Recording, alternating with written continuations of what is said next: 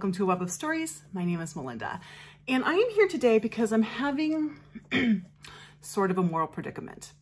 I'm going to start out right out by saying that I don't know what my stance on this is yet. I am still working it out, and I don't know what to think, which is why I'm doing this video. I am actively soliciting comments from people. I want to know what you think on this. I see all sides of it. I have little wars in my mind about it. But there you go. So this is about banned books. As you know, I am an anti-book ban warrior. One of the things that I do is I send books that have been banned to Little Free Library stewards and angels in areas that are dealing with book bans for them to put those books out. And I get a lot of those books from my library book sale. That just is the most effective, price-effective way for me to get them. So I have an issue with the book. Let me start by going completely off topic for a second, because this little weird story is going to explain a term I'm going to be using. Several years ago, there was a commercial for bread. I believe it was a national commercial, so if you're in the United States, you may have seen it. I think it was like Oral Wheat. It doesn't matter. Doesn't matter who it was. It was for bread. And the commercial showed, you know, people making bread, and they would put breads in stone ovens because that's exactly how commercial bread is made. But anyway, but they would always refer to their bread being made by master bakers. And every time I would hear that, I'd be like, what'd they just say? Oh, master baker. Okay. So I'm going to use the term baking bread in this. And I trust you to know that I do not actually talk about baking. I don't mean baking bread. What I mean refers back to that story. Anyway, okay, let's get on topic here. So I was at my library sale and looking for banned books to send out. And I came across a book that is an issue for me. And it is this book, The Absolutely True Diary of a Part-Time Indian by this guy. Now, honestly, I have no problem with this book. This book was considered for a very long time the most banned book in the United States. And it was banned because it was sexually explicit, because the main character, who is, I think, 14, anyway, he talks in one scene about baking bread. And it was really apparently too much for some people, the idea that adolescent boys would bake bread. And I'm sure they believe that no adolescent boy would know how to bake bread unless they read this book. So they cannot have this book on the shelf, or else adolescent boys are going to be baking bread. And we can't have that. I have read this book. I have absolutely no problem whatsoever with the story in this book.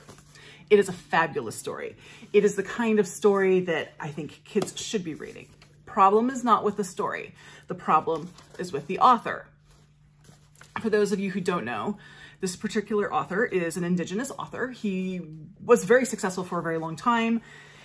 He, but in, I think, 2017, 2018, he was Me Too'd in a very big way.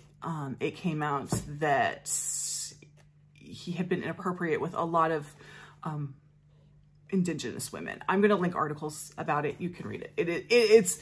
It was not just a one-off thing with him. He has addressed it, but he's also kind of like called people liars. So it's not good. I read this well before that news came out. So this is kind of like my enjoyment of that book is sort of the Harry Potter thing, which I'll go back to that. But I will say I had a couple of his books that I had not yet read on my TBR bookshelf that were donated. I donated the day I heard that news. And I have not picked this book up since then. So I was at the library and I'm going through the books. They don't have a huge selection for young adult and well, children's chapter books. I have to say, I don't look at children's picture books at the sale because it's just too much. My mind, I can't handle it. So I'm just basically looking young adult, and they had several copies of this.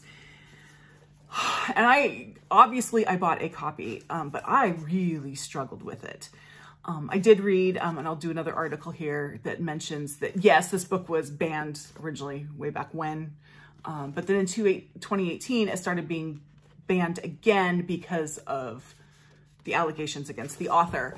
And which I find that, I mean, I'm struggling with that a little bit too. I don't know who is making those accusations. I don't know if it was a case of the same sorts of people who'd been challenging it because of the baking bread for a long time, and then thought, ooh, here's another reason maybe this will work better. Just stupid. Or if it was the other side saying, oh, you can't have authors, problematic authors on there, which I don't agree with. I don't think that is a reason to ban or challenge a book. There have been a lot of authors who are on the shelves who have behaved in ways that they should not, and ways that are not good. I mean, a lot of school libraries have The Mists of Avalon on their shelves. And if you don't know what I'm talking about, look up Marion Zimmer Bradley. But this is for me, and I personally am not okay with the behavior, but I'm okay with the book. And for myself, it's the JKR thing, which is I read the Harry Potter books, you know, as they came out. I saw the movies. My love and enjoyment of that series came long before JKR started voicing her anti-trans opinions and won't shut up about them. So I believe my enjoyment belongs to that time before that. It doesn't belong to her. It belongs to my experience reading the books. Fine. And if this were just me, I could see that. Like, if this were just me getting a book for myself or even a book for my kids, I could see that. But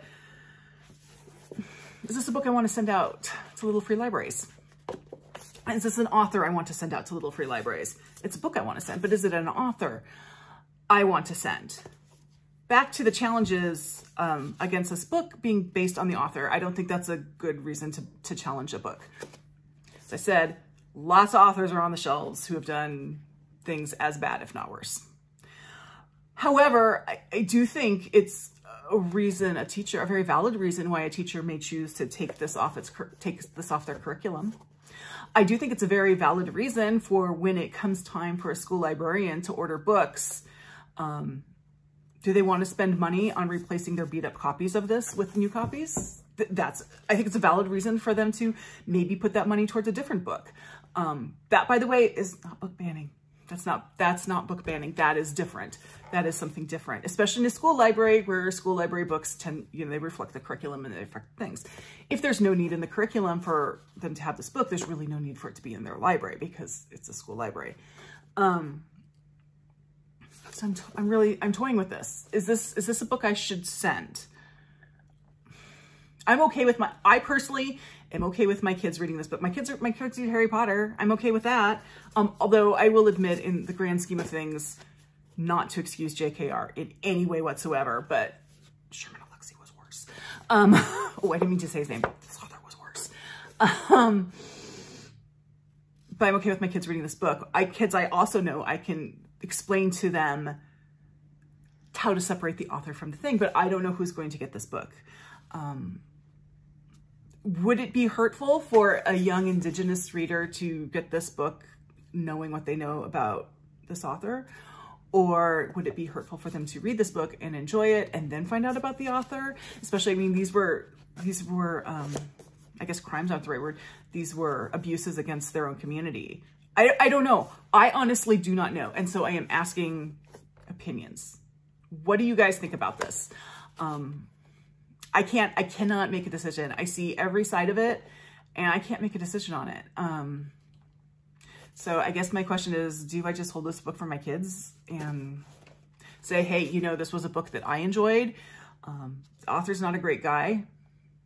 I want you to know that the author is not a great guy and this is not to endorse him. I bought this used. He didn't get money for my purchase of this. Because I know my kids can understand that. Or do I say the importance of this book and the positive, because this is a great book for kids to read. Does that outweigh the author?